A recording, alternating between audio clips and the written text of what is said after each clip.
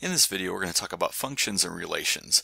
So a function, by definition, is a correspondence between a first set that we call the domain and a second set called the range, such that each member of the domain corresponds to exactly one member of the range.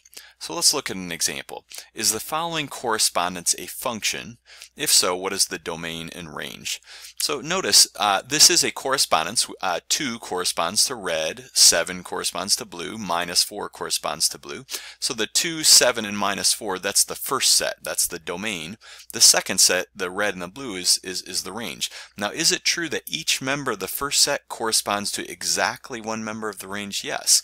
Notice that 2 corresponds to one thing, 7 corresponds to one thing, and -4 corresponds to one thing. So this is a function. Okay, so down here, is it a function? Yes.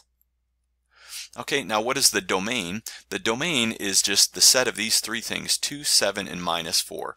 And when you have a set that just has finitely many things in it and you just list out the things, you put these little curly braces around your set. Now, if it's like an interval or something like that, you don't use curly braces.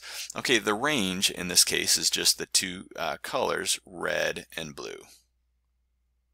Okay, so notice that this is a function, and we've listed the domain and the range. Now, we could also represent this function using ordered pairs. Okay, the fact that 2 corresponds to red means that we could write the ordered pair 2, red, and we could write the ordered pair 7, blue, and -4 blue. And we could put this as, list this as a set as well. We have the set of these 3 ordered pairs. Notice that we're getting the exact same information from these arrows here, this picture up here, that we do from the this set of ordered pairs. Okay, and finally, we could also call this function f. If we called the function f, we could represent the function using function notation. So the fact that 2 corresponds to red, we could either draw it with an arrow like this or draw an ordered pair, or we could say that f of 2 is red. Okay, and f of 7 would be blue, and f of -4 is blue. So these are 3 different ways of representing this function. This is called function notation, and here's where we're giving our function a name. We're calling it f. We could represent it using ordered pairs, and we could represent it using arrows. And all 3 of those things give you the same information, the exact same information. Let's do another example. Is the following correspondence a function? Notice we do have a correspondence between a first set and a second set here, but this time we have a problem because 5 corresponds to 2 different things. So this is not a function. Okay, now the problem is not with 4. The problem is not that 2 arrows go to 4. That's not a problem.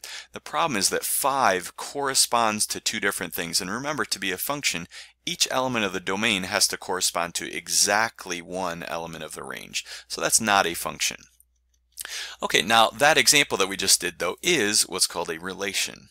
A relation is a correspondence between a first set, called the domain, and a second set, called the range, such that each member of the domain corresponds to at least one member of the range. So remember, for a function, it was exactly 1, but for a relation, it says at least 1. And notice this example here.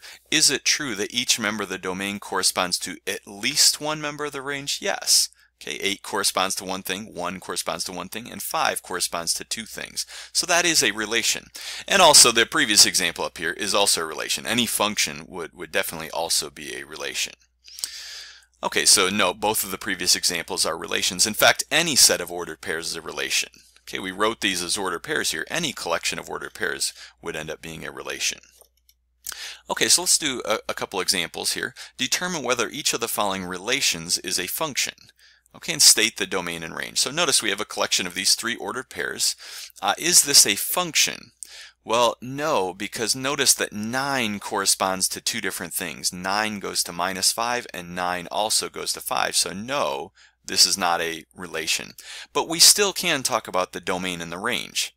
Right now, the domain would include 9 And well, 9 again, but we only have to write 9 one time. You don't want to write 9 twice. And 2. So 9 is just a set of these two things. The domain is the set of these two things, 9 and 2. And actually it doesn't matter which one you put first. It's just a set.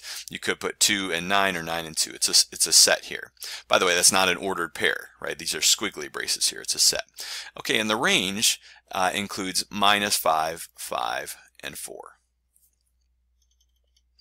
Okay, and the last example for this video, notice we have a collection of 4 ordered pairs here. Is this a function? We have -4, 3, 0, 3, 2, 7, and 6, 3. Turns out, yes, it is a function. Each thing in the domain, the -4, the 0, the 2, and the 6, correspond to exactly one thing in the range.